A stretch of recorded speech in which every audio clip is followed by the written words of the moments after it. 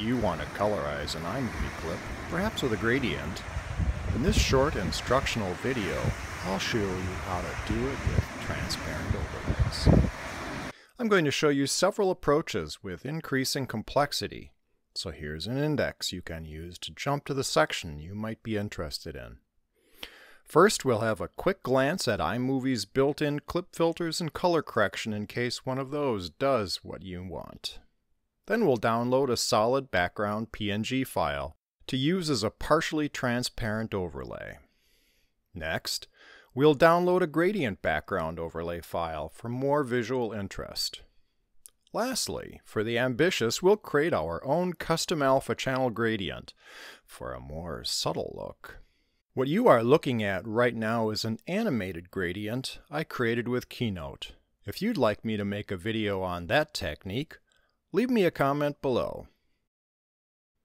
Alright, what I have on my timeline is a short clip I filmed of the Maui seashore. We'll use that for our guinea pig. Let's take a quick glance at iMovie's clip filters. There may be something in there that you can use directly. You can see there's a menu of 30 color effects, and if one of those fits your needs, just select it and you're done. There are some color effects like one that gives you a bluish cast. If you can't find what you are looking for there, try the color correction tools that look like a color palette. You can use these to get a warmer or cooler tone, or to vary the color intensity. Okay, if none of these fits the bill, let's look at doing a color overlay or filter. The easiest is to download a PNG file from the web.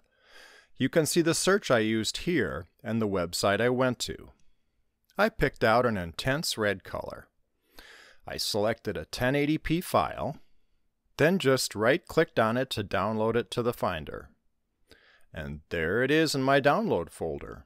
From there we can drag it right on top of my Maui scene.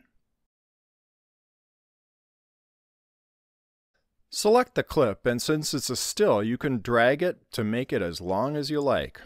From there we can dial down the overlay opacity level to make our clip as red as we wish. We can also fade the color in and out to give us a transition, something that the clip filters and color correction tools cannot do. Always nice to have that extra creative control. There we have it, our colorized Maui beach clip with the fade in and out of the colorization. A lot of times when you see a colorization effect, it's not a single color, it's a gradient that goes smoothly from one color to another. What we can do is modify our search and look for gradient background PNG files. You can see the website I ended up going to. I chose this gradient that goes from blue to green. Then clicked on the download button and once again saved the image to my downloads folder. There it is. Before we import it, let's shorten up that red overlay to give us a little room. Then we can just drag it from the Finder onto the iMovie timeline. Once we have the right length, we can dial the opacity up and down just as we did before. Same thing with the fade in and out. There we go. Looks like a hazy day at the beach.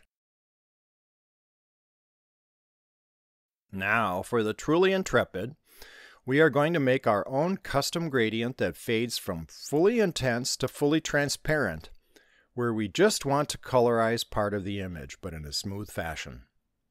Start out with a blank wide format slide. Then select the background. From here we could make our own gradient fill using exactly the colors we want instead of downloading from the web. We can even change the angle of the gradient to correspond with our scene. But we are going to go a step further with an advanced gradient fill. Select the color you're fading out to and set the opacity to 0 so it's completely transparent. It'll look blackish in Keynote. Make your fade in color fully opaque. Now we're going to export this slide as a PNG image. So File, Export, Images, and then we have to change the format from the JPEG default to PNG. Then select Next. Put it someplace convenient. I'm just going to my desktop. And export. Let's hide Keynote, then in iMovie once again shorten up our existing overlays to make room for the new one. Let's slide iMovie out of the way so we can see our desktop. You'll see that Keynote creates a folder when you export to images because it creates an image for each slide. We'll open up that folder and there's our PNG file. Just drag it onto the timeline. Let's pretty things up a bit. Then we'll add in a fade in and fade out. When we play it back, this creates almost a burning sun effect up in the sky. But you can clearly see that the color goes from full opacity in the upper right to totally transparent in the lower left. That's all there is to it. I hope you found this video useful, and if it was, please click like and/or subscribe below. Thanks for watching.